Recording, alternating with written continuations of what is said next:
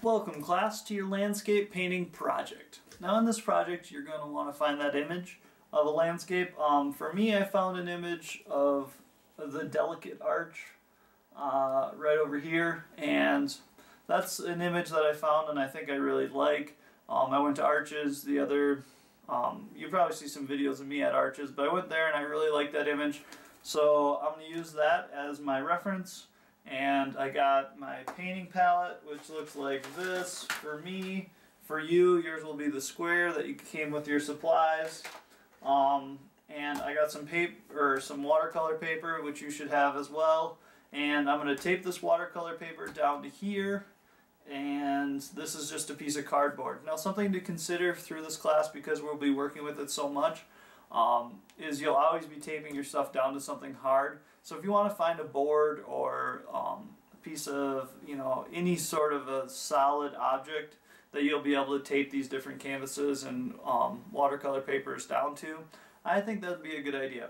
So I got my brush, which will probably be this one that I'll use the most. I might bring in one of the other bigger brushes just for certain effects, but when I'm doing this drawing, which is what I'll do after I tape down the piece of paper, I'm going to draw out in pencil, and then I'm going to to create a bold effect, which you won't have to do.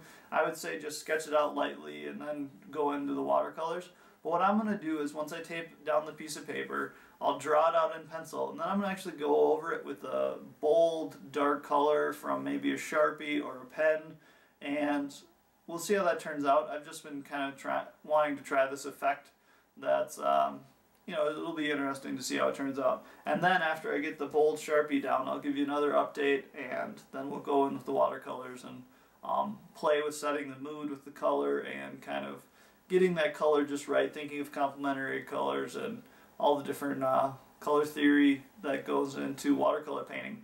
One thing to remember with watercolors is layers and how everything needs a lot of layers.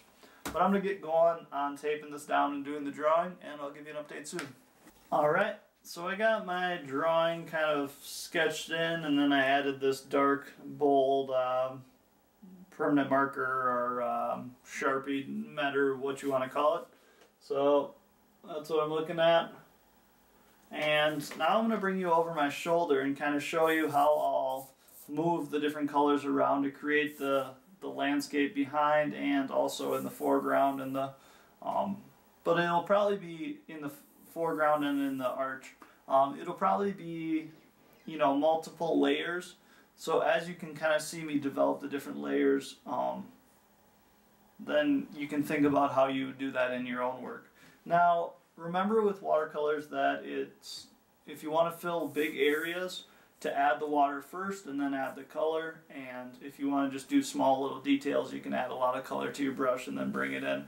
Yeah, here's my updated kind of check-in, and I'll bring you over my shoulder and show you as I develop the color. Now I've never really done this exact process on this paper, so as usual I'm kind of just exploring and little trial and error and see if it works out. If not, that's alright, but I know the paper you have will be actually more suitable than this paper I'm using right here.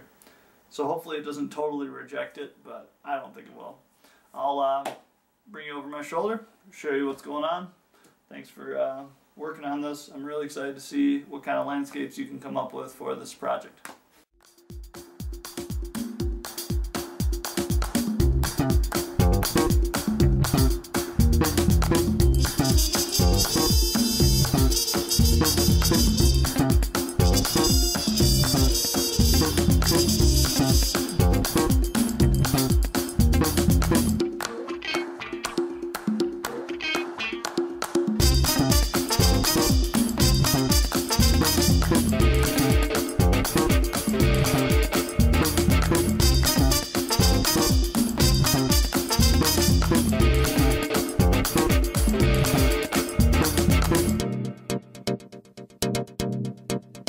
What's up, world? Let's get it poppin' with CC Mixer. It's your boy Jeff Williams. Word.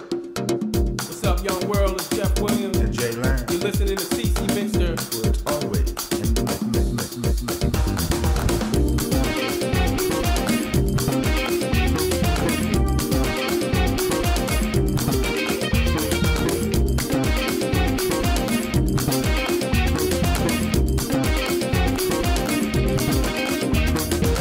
Composure on the inside, ulcer on the outside.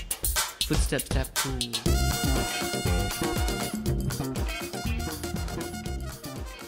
So you kind of got to see my process as I went, and actually the paper did not handle at least as well as I was hoping, but that's alright. Now it wasn't exactly with what the image is, and I might come back in with some colored pens because the paper didn't really do with what I wanted, but anyway, I kind of got the watercolor. It's a more graphic style watercolor. I'll have an image of it when I'm done here and it dries down, see how it looks.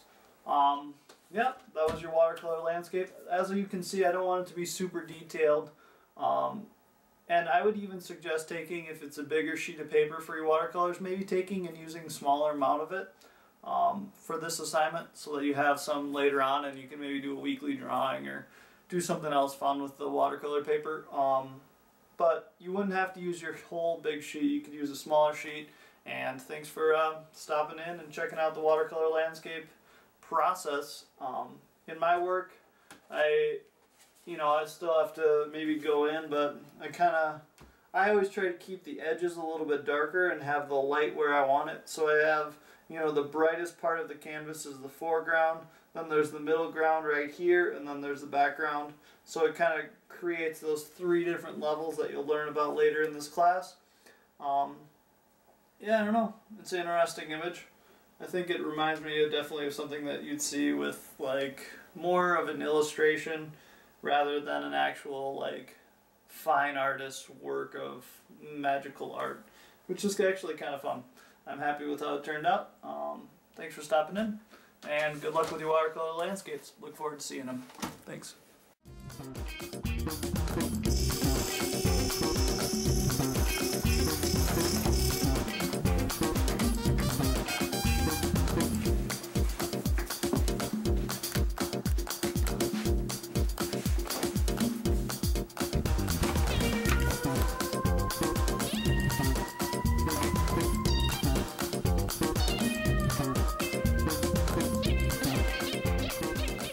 All right.